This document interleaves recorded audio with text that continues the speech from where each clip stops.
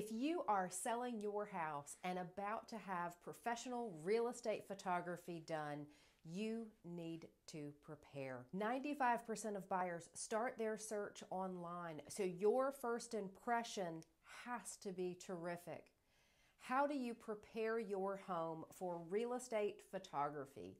How do you prepare your home so that your listing photographs look beautiful and inviting to every buyer? That's what we're talking about today, and we're starting right now. I'm Sherri Green with Coldwell Banker. Welcome to my YouTube channel that guides home sellers and home buyers in Washington, D.C. and Northern Virginia.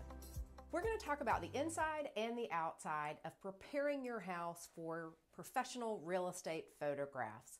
Let's start on the inside. Now, you already know you have to clean, but if you'd like some tips on doing so, check the comments below and I will link to a video I did all about cleaning your house as you put it on the market and keep it on the market. I think you'll find some helpful tips there. But in this video, I really want to focus on the little nitty-gritty things that you may not think about that can make a huge impact to all of the photographs and even the buyer's tours as they come into the house.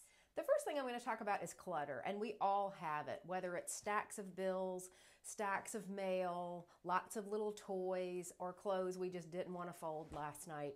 But the truth is, when your photographs are about to be taken, you have got to hide those things away. You can put them in a place that the photographer isn't going to photograph, maybe a corner of the attic or a closet that won't be accessed as much. Or find a beautiful box or a beautiful basket and put them in there. But get rid of any of those stacks of papers or toys or cookbooks, anything that takes away from the level of interest in the home and the buyer seeing those features. In each bedroom, I want you to make the bed. And I know that sounds silly, but I've had sellers who've left the house and forgot to do it. So make sure you make your bed. And then what I want you to do is back up. I want you to stand at the front door to your bedroom and look at that bed and look underneath it. What a lot of buyers see is what's hiding under your bed. And it could be sweater boxes, or it could be your holiday decorations, anything that you've got tucked under that bed.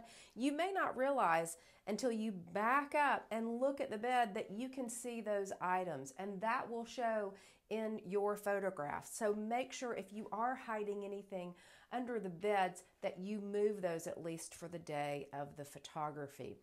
Go to the other side of the bed, back up, and do it on that side as well. A good real estate photographer is going to get the bedroom from multiple different angles, so make sure that underneath your bed is squeaky clean so that all of the photographs come out pristine. As you're making that bed, I want you to put your pillows on the bed upright, not lying flat. Put them upright. And if you have shams, whether they're European or regular rectangle shams, put those out in front of your sleeping pillows and put a decorative pillow on as well. What I want to caution you against doing is to put your sleeping pillows under your duvet and pulling that duvet up. In a photograph, it will look like something is hiding under the bed, a sleeping person, and we don't want that to be it at all. Adding the pillows and the shams will elevate the height of the room in addition to making the bed look like one that came straight out of a beautiful hotel.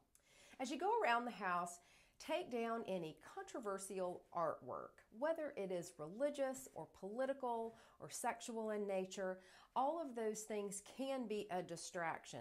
The buyer may agree with your point of view on these pieces of art, but they are not there to look at your gallery. They're there to look at the home and the features of the home and to start to see themselves in that home. So take down anything that could be a conversation piece normally, because what you want the buyer to do is to look at the home and not your beautiful art. The same thing goes for a lot of family photographs. We all love our family and our pets and our children, and we have them professionally photographed, or we have a lot of casual framed photographs around. Again, a buyer can get caught up on looking at your life and how fun it is and forget to focus on the parts of the home that are going to be important to them and leave without making a proper assessment if this could be the right home for them. So take down a lot of the personal photographs that you have so the buyer can focus on the home. Let's take a walk into the kitchen, and I want you to clean the countertops. If you leave a lot of things out on a day-to-day basis, hide them for the photographs. If you leave a trash can sitting out so that it's easy for everybody to find, put that away as well. Hide the doggy bowls and hide anything that is sitting out in the kitchen like cookbooks or utensils, anything that can cause, again, a distraction to the buyer. We want them to see the space and the beautiful countertops that you have and not your collection of kitchen items or kitchen utensils or the dog bowl or the trash can. And while we're at it, you probably already figured this out, put the dishes away. Yes, they can be tucked in the dishwasher. Most likely, photographer will not open the dishwasher and want to take a picture of the inside. So you can put those morning dishes in that dishwasher and close the door. Let's take a step into the bathroom, shall we?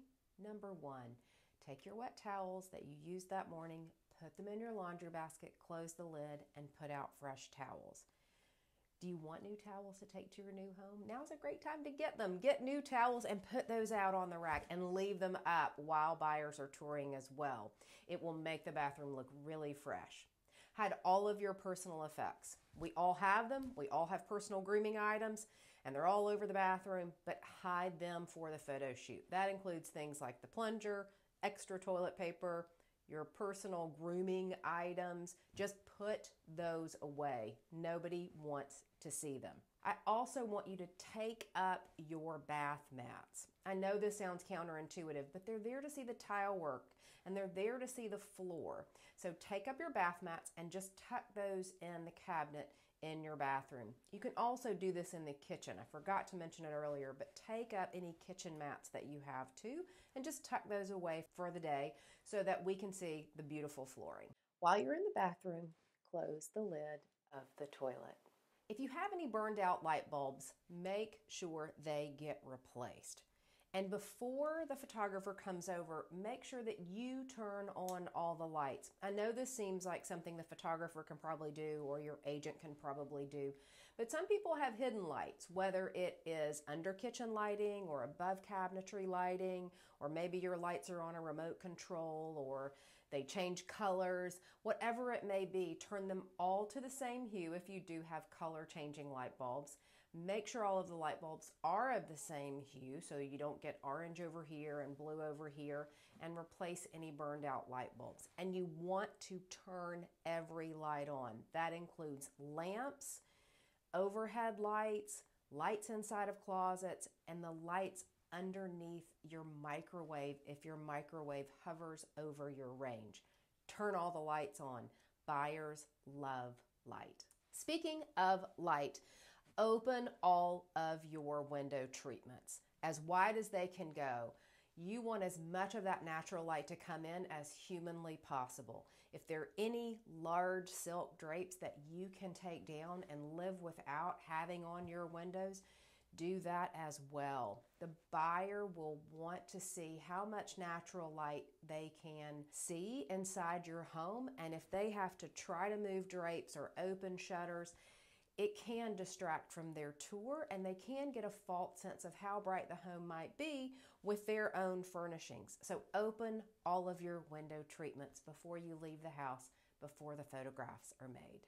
I've talked a lot about curb appeal in some other videos, and I'll link to that in the comments, but here are some other last-minute tips that I haven't really talked about in other videos that will be helpful strictly for your photographs and also helpful for days that you have open houses or even days you have buyer tours. So starting in the back, if you have an umbrella, open it. And I'm talking about a patio umbrella, an umbrella over your dining table outside, umbrellas by the pool. Open those up. They look really cool when they are open in photographs. If you have a grill with a cover, a green egg with a cover, furniture outside with covers, take all the covers off, hide the covers away. If you keep your outdoor cushions in a shed outside or somewhere in the house, take those outdoor cushions out and put them where they go on your outdoor furniture. You don't want the photographer to have to look for these items. They may not know where to look, and you want to make sure that they get on the right furniture and get in the right position before the photographer arrives. Put away any garden tools or things that you have done to clean up that yard. You want to make sure that you've put in some seasonal plantings and things that can really make the yard pop. So then after you're finished, just hide all those tools, hide your hoses, hide your rakes, anything that you've used to clean up the yard, put that away so we can focus on the landscaping that you've done. It's time to sweep. You need to sweep the porch, the sidewalks, your walkway, your driveway, back patio, rooftop deck, balcony. Sweep it off, vacuum it if you have to.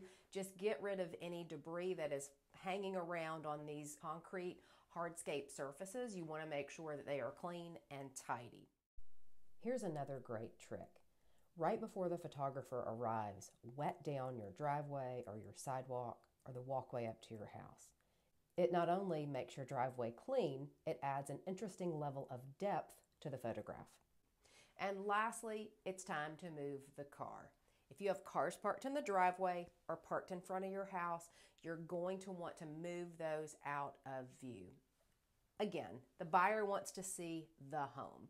You may have a fabulous car. Wait a minute, if you have a fabulous car, we're probably going to leave it in the driveway because that could look really cool. But for the most part, we want to move cars, move tricycles, move our motorcycles out of view of the house so we can see your beautiful home. If you are thinking of selling your house, you need to watch this video next. It's my 30-day guide to get your house ready to go to market. So this 30-day guide would be prior to everything we've talked about in the video today. Make sure you watch this one next, and there's even a seller download included with the video so you have a guide to follow as you prep.